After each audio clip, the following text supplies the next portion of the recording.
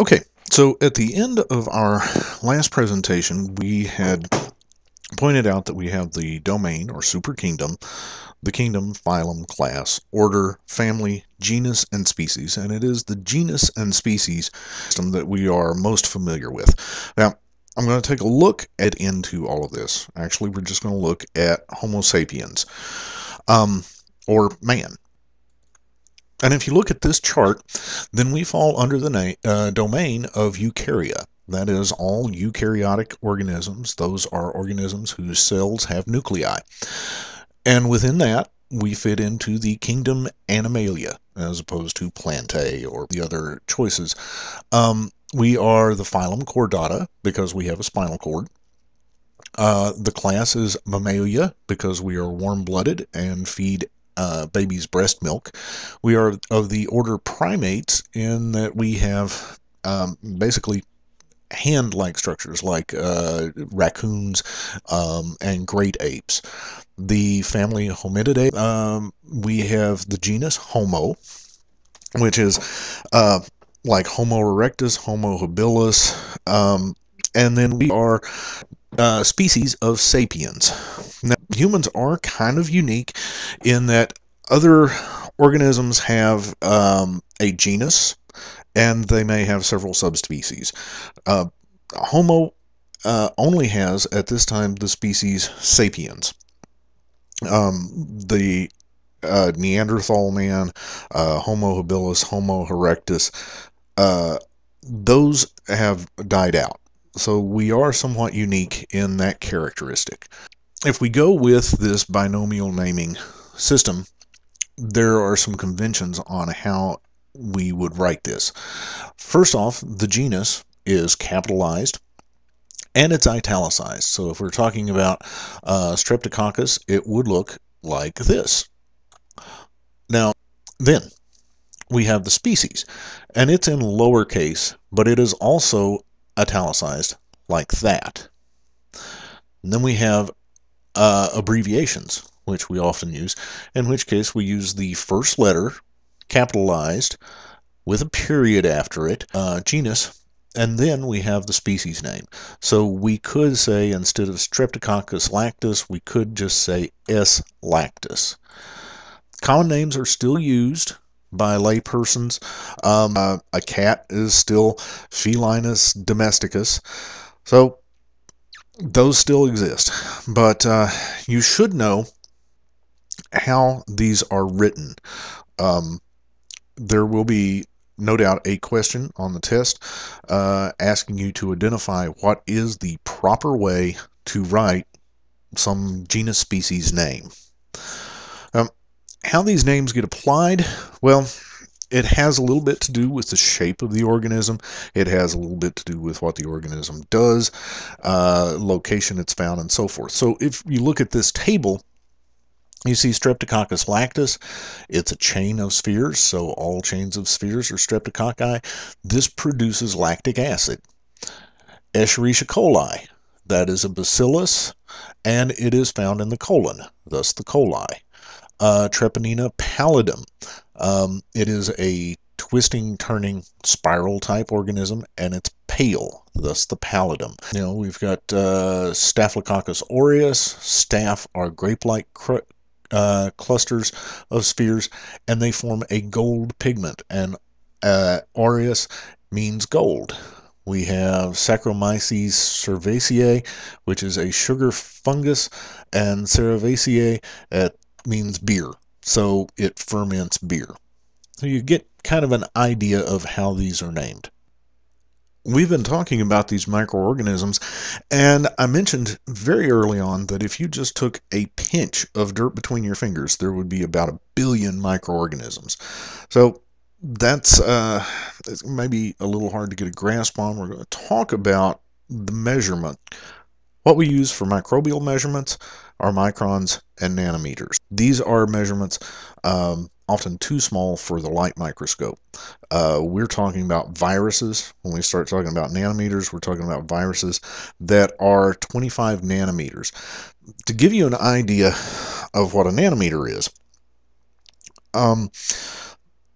traveling at the speed of light, you could go around the Earth 4 times in 1 second.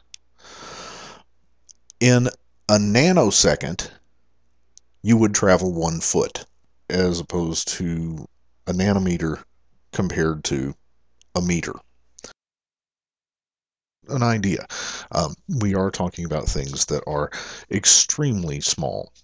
Um, in fact, if you look at this particular chart, you can see that in the kind of blue-green, we are looking at things that are only visible with an electron microscope. So there are some very small bacteria that cannot even be seen with a light microscope.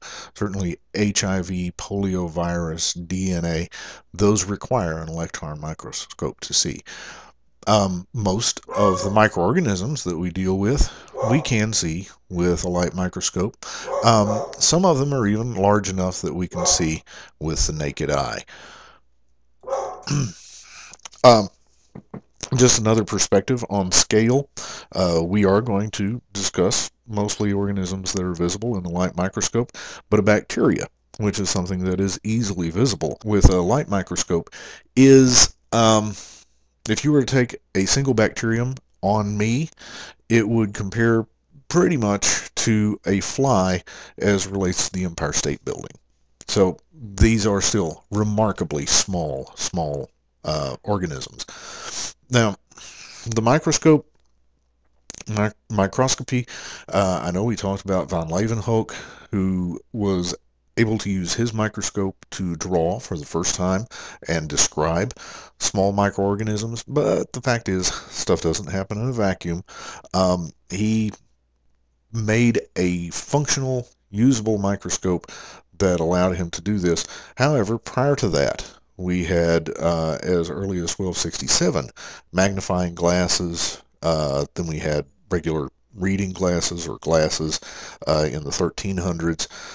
There was even a crude microscope by the early 1600s, and by 1620, Galileo had perfected a microscope of sorts. So von Leeuwenhoek got one, made a microscope that worked very well, but there were some predecessors to that.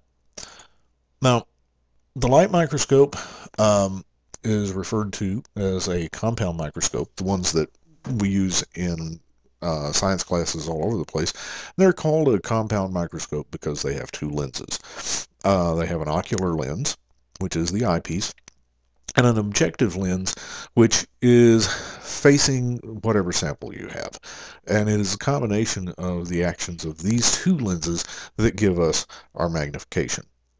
Underneath the lens, there's some form of condenser that will help focus the light, and the total magnification we get is the ocular times the objective. So typically an ocular is 10x. An objective can be anywhere from 4x to 100x. And so 10 times 100, you could get a magnification up to 1,000. There are limits to the kind of magnification you can get just because light refracts through glass, which is on the slide, or other structures. We can put oil in there, which will limit the refraction, but we still can't see fine detail because there are structures smaller than the wavelength of visible light. Now, other types of microscopy which do help, um, as you see here, this is through a light microscope, but you can use dark field microscopy, and it doesn't require anything too special. There's a filter that can be put on a light microscope which will give you a dark field and will shoot light through the microorganism. As a result, you can visualize some structures that you might not be able to see here. There's also fluorescence microscopy and electron microscopy. The disadvantage with both fluorescence and electron microscopy is that the sample has to be dead. You can't see the activity of some of the structures in those. The electron microscope, there are two types, the scanning and the transmission microscope. Now, you can get really fine detail with these. We said that a magnification of 1,000 with a light microscope, but with a transmission electron microscope, you can have a magnification of 20 million, and with a scanning electron microscope, up to 100,000. And below, you see this image, and these are from transmission electron microscopes and scanning electron microscopes. So we have the scanning electron here, transmission microscope here, and you get some very, very sharp details. The scanning electron microscope is actually going to give you kind of a three-dimensional view. The transmission, you can see structures that lie within the cell. So that concludes the materials for Chapter 2. And the key points that you need to be aware of have been hit on this presentation. However, it would not hurt to go through and read and understand the materials in the text. If there's anything in the presentations that you're unsure of, please look at those textbook materials again and look at the adjunctives that are posted on the side uh, of the soft chalk lesson. As always, learn and understand the key terms, in this case on page 42 of your text, and you should be able to define all of those terms and name the accomplishments of the scientists who were involved in developing taxonomy. Um, that is everything. I hope this has been helpful, and thank you very much.